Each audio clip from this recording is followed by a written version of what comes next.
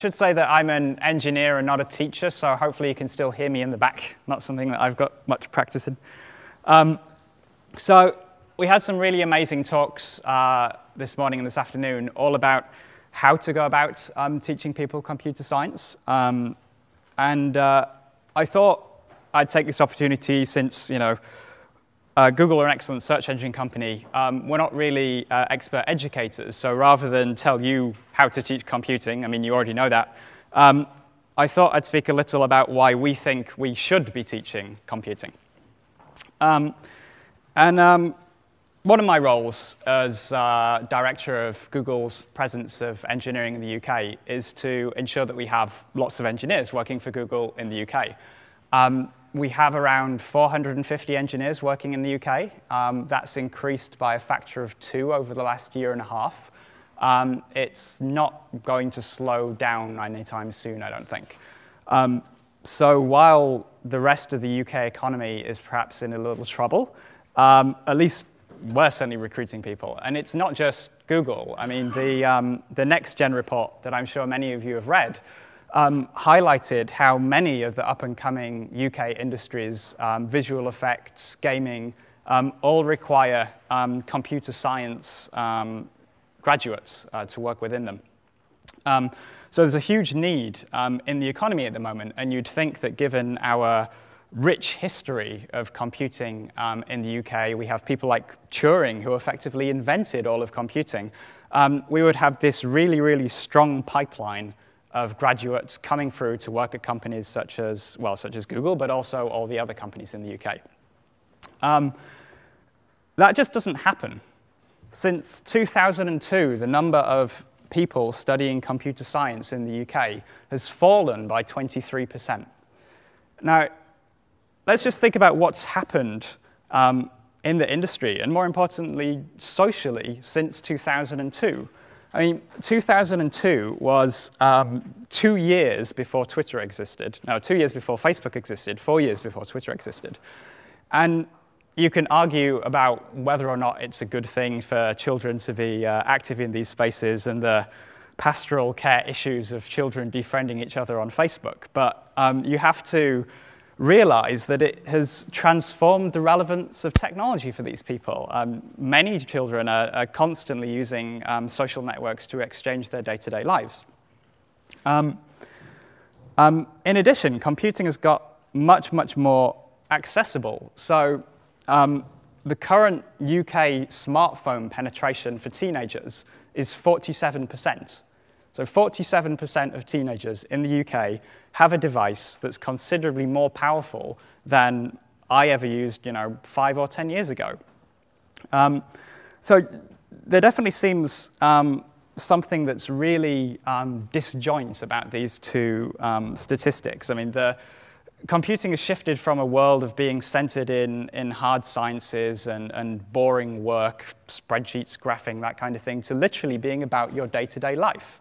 And we're just not seeing that carried across to the individual kids, and that's something that we need to fix. And we know that exposure to computing at the school level helps fix this. Intel did a fair amount of research that proves it. We did some informal research inside Google. We polled our engineers and asked them, of all our engineers, who were exposed to computing at school. 98% of our engineers were exposed to computing at school. So there's a really, really strong correlation between being exposed to computing at school and actually first taking that forward as a career. That's the first reason that I think we should be teaching computing in schools. Mainly it's selfish. I need to hire lots of people. This is a good way of getting it. I think the second reason is much, much, much more important, and that is that computing and technology in general is one of the very few fields where a single person or a small group of people with an idea and a passion and very little resources can go on and build something that can change the world economically, politically, socially. I mean, one example of this would be the first Google search engine. This is the first Google search engine. This is the cluster at Stanford. You'll see it's what we describe as a highly available system. All the hardware used to make this was highly available. Larry and Sergey stole it from other people's offices when they weren't running and cabled it together. So literally, the only resources they had was a small amount of stolen hardware and their passion to create something that will go on and change the world. Now, I'm not going to suggest that all our high school children will go and create search engines and the like, but it is worth looking at some of the things that people are doing at the moment. So one of the fun things that I've got involved with the last couple of weeks is I was asked to help select the finalists for the Google Science Fair. So the Google Science Fair is an international competition that we run where we ask children at school to dream up a science project, and the winners get to go and showcase their projects to the world over in California. One of those people was a girl, Brittany Wagner. She's a high school student in Ohio, if I remember correctly. She unfortunately had incidents of cancer in her family, and that affected her quite deeply. And she learned through her biology classes that there are lots of various different signals that can predict cancer. It's just hard to tell. And she was also exposed to a little bit of computer science. And so for her science fair project, which we selected as a finalist, no guarantee it will win necessarily, but she built a small neural network system that will take the results of a non-invasive biopsy of breast cancer and predict with 99.1% accuracy whether or not that person will develop breast cancer. And that's a truly world-changing technology, and that was just developed by a single high school student who happened to know a bit of biology and know a bit of computer science. It happened, actually, that she accidentally stumbled. Obviously, when diagnosing cancer, the cost of a false negative is really high, and she happened to stumble across an innovative way of handling that in neural networks. So there's actually some real computer science going on there. A little bit closer to home, one of my 20% projects, if you know, Google allow engineers to spend 20% of their time doing work that's not their primary job in order to kind of foster creativity and maybe discover some exciting new things along the way. I'm involved in a hackathon series called Interactivism. Now, I'm sure many of you are aware of hackathons, but the basic gist is you get a group of people who are excited and passionate about a particular subject, and you lock them in a room with free food and free drink, generally, for a couple of days and hope something interesting emerges from it. It was generally comes from the open source community. A lot of open source projects, because they are distributed across the world, they will turn to things like hackathons to occasionally bring their people together and work on an open source project or software. A number of people, including Google, are trying to experiment with whether or not this model can be used to solve social problems as well as technical problems. So what we've been doing is picking a particular social problem every 6 or so months.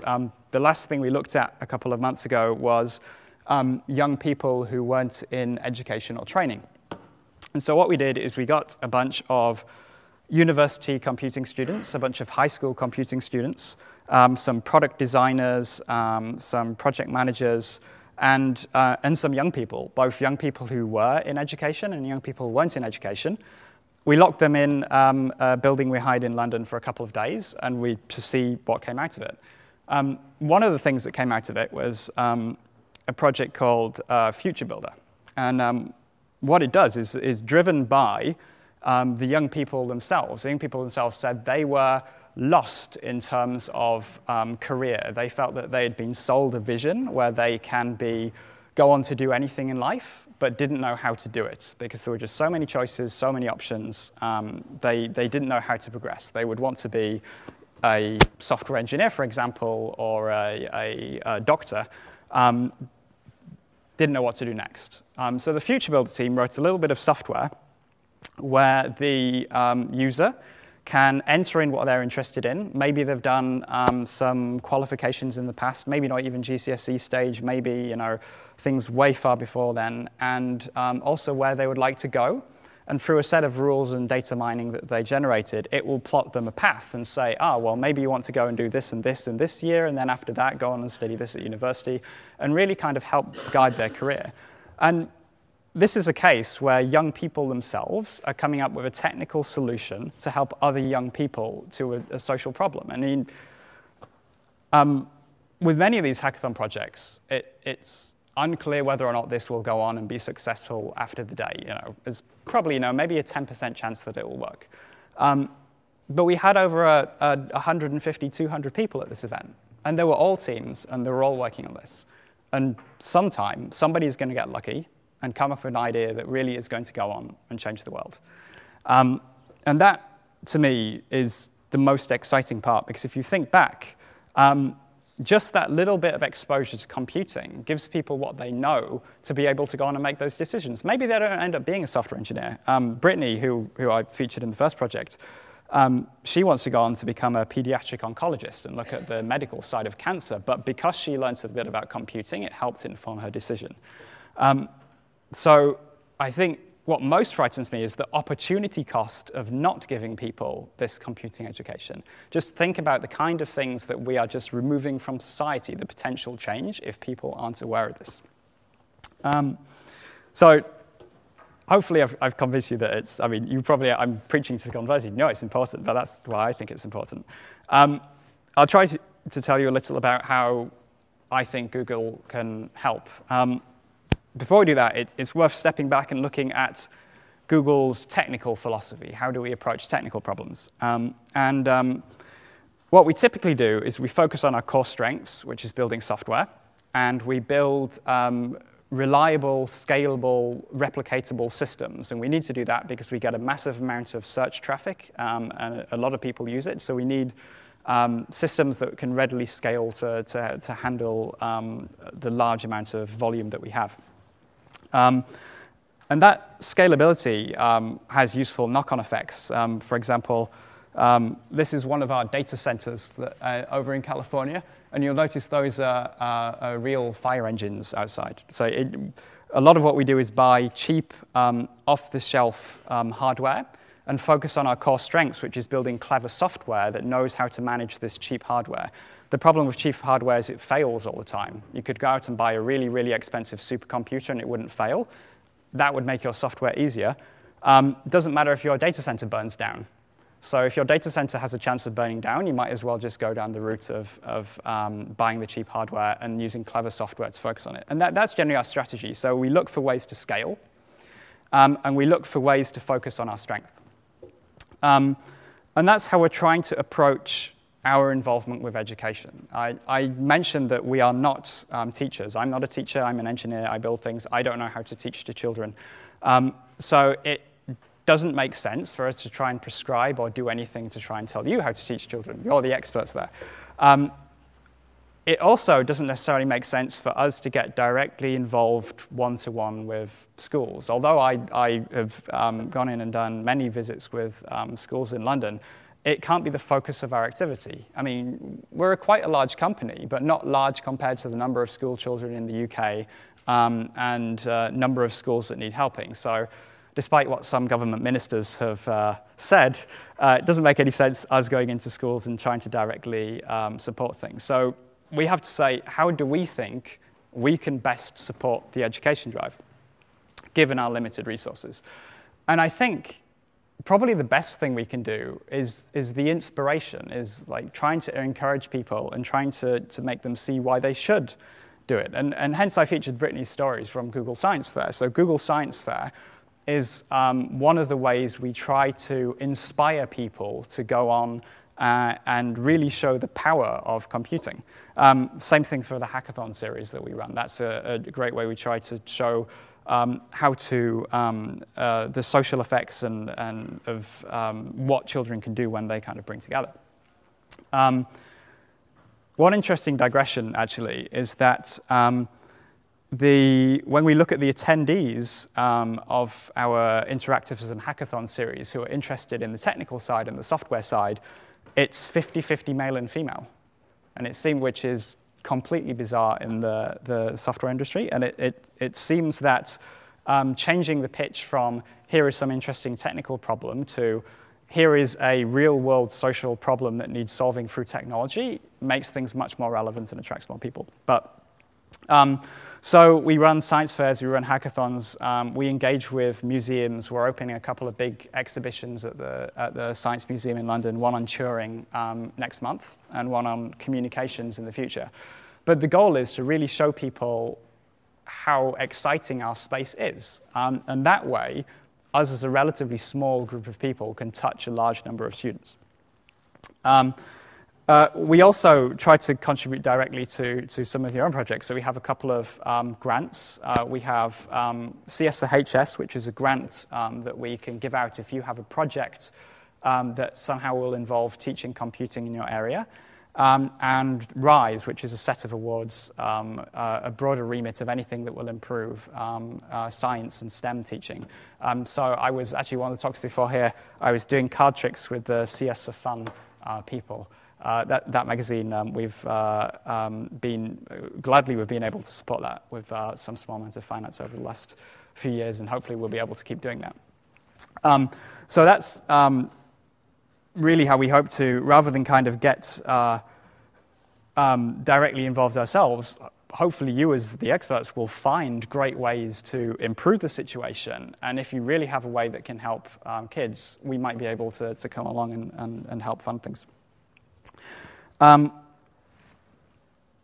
So I won't take any more of your time, only to say that if you do want to know any more about any of the ways that we might be able to support your efforts, if you have projects you think that would need a bit of financial support that could touch things, it's all available on this very nice, prettily designed website, google.com/edu. But otherwise, you're already doing great things. Hopefully we'll be there to support you. And thanks for everything you've done so far.